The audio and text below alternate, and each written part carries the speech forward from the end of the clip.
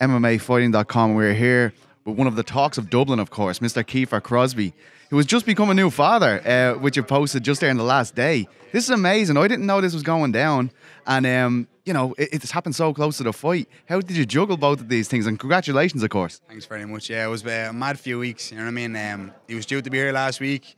He came very late, and then, funny enough, they were telling us they're going to bring her in on Saturday to get things underway, and I was like, fuck, don't do this to me, do you know what I mean? Fucking Saturday, fight day, I was having visions of fucking warming up in the labour room, getting my hands wrapped and just running down to the Tree Arena and having a fight, but he's here, he's healthy, he's happy, everything's great, and I'm on top of the fucking world right now, so. That must give you an extra pep in your step going into a fight like this. I mean, I know you're a guy who likes to, you know, use the aggression inside, you know, but I mean, when you get a new member of your family, I mean, it must motivate you in terms of earnings, in terms of career, everything. Yeah, do you know what? Big time. Normally, again, yeah, people say I'm intense and I'm so I'm just get focused. You know what I mean? I call it focus more so than intense, but it's I have a different type of buzz now. Do you know what I mean? Like gratitude is an important tool you have to master. You know what I mean? And I have this mad surge of just gratitude, and there's no malice around with the opponent.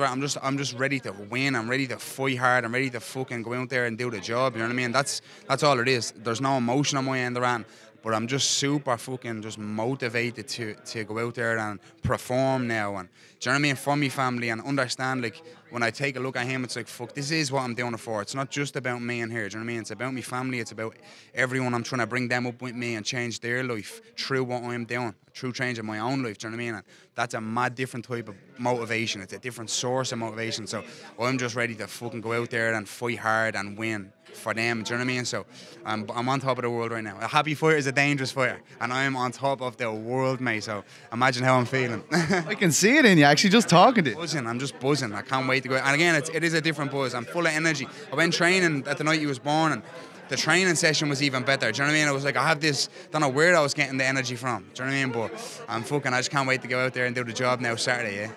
It must be a relief, final one, I promise you, on the baby. It must be a relief, though, that it came early rather than Saturday. You must have been in the back of your head like, please, God, don't let this happen. Listen, man, I was shitting myself, yeah, because I was thinking he's literally going to be here Saturday. Like, do you know what I mean? Saturday, like, and I'm fighting that night, and I was thinking, what time am I on? And I was trying to, I didn't know what to be thinking, so it all worked out in the end, yeah, so happy days. we spoke to James Gallagher, who, of course, was meant to be the main event of this against Cal Eleanor, and we asked him about the main event selection. He said he didn't see it going for anywhere else apart from you or Leah. Now, they've gone with Leah in the end. You're a co-main event in the 240 card. You're hugely popular here. This is where you live. Is there any part of you that's kind of like, oh, it should have been me in the main event? No. To be honest, I'm the main attraction. So I'd rather, you know what I mean? It doesn't matter. Put me on the first fight tonight, mate, and watch who everyone's talking about. Watch you blows the roof off the place. But I am delighted for Leah, to be honest. I'm a big fan of Leah, do you know what I mean? She's a great mother. She's a great role model. You know what I mean? Fair play to her. She's stepping in. She's taking on her stride. She's doing all this media. She's a great fighter, and I hope she goes out there and does the business. I really do. Do you know what I mean? And it's great. It's great to see, obviously, women's MMA getting a little bit of a fucking nudge. And again, I don't give a fuck where I am on the card. Initially, I was like, I just assumed it was going to be me, yeah? Because I am the biggest name on the card, let's be honest. Well, fuck it, I don't. To be honest, I had a hard enough week with the baby and all. I didn't need all this extra bleeding media and all this shit, but I'm happy where I am. You know what I mean? Again, the main attraction. You know what I mean? So that's where my head's at right now, so. There's no doubt anyone that's been to one of these shows understands how much you reverberate with the people here, the people that come to the shows. But I mean, it seems as though you've taken it all in your stride, but do you feel like you get an extra level of comfort every time you do it? It's like, this is becoming more second nature to me every time. And does that have an implication on your performance? Does it make the performance better, do you feel, getting used to this situation? Because it is like a cauldron. Like, it freaks people out if they're not from Ireland and they come in. It's like, whoa. No, it's fucked up, yeah. I don't think people really realise it until they're in there. Like, it's madness. And even when I'm in there, like the last fight, I couldn't hear the corner. I couldn't hear anything. I almost felt like saying, like, shut the fuck up and let me listen. Like, you know what I mean? The corner were screaming and I couldn't hear anything. I could just feel like vibrations and singing, and it got a bit bleeding mad. But at the end of the day, it is what it is. You just got to take it, you know what I mean, and enjoy it and look back on it. But yeah, I'm a man of the people. Do you know what I mean? I'm not above, I'm equal.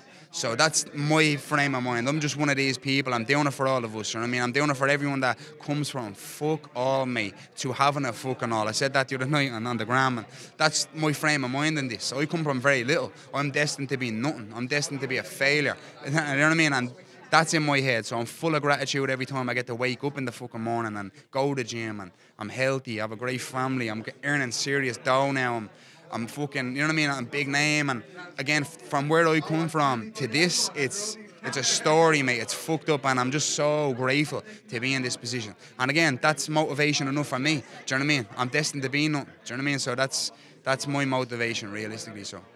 You've made no bones about the fact that the Irish scene and McGregor completely linked. It's not going to be in this situation without him. He shows up for your fights every time.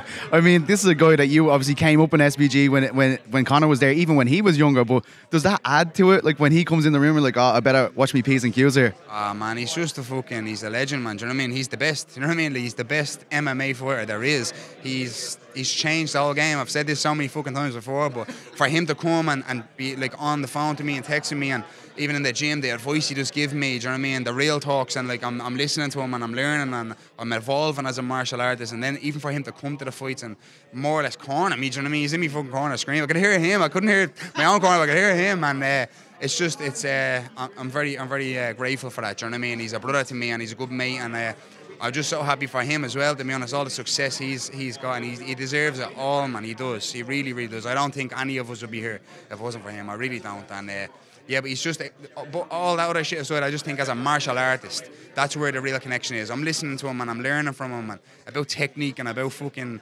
shot selection and how to feel and where to be, and all of that stuff I learn more so from him, and I get a buzz off that because I'm a fighter at the end of the day. Do you know what I mean? And he's an amazing person. Yeah, I'm very grateful to have him on my side, to be honest. I'm working close. Yeah.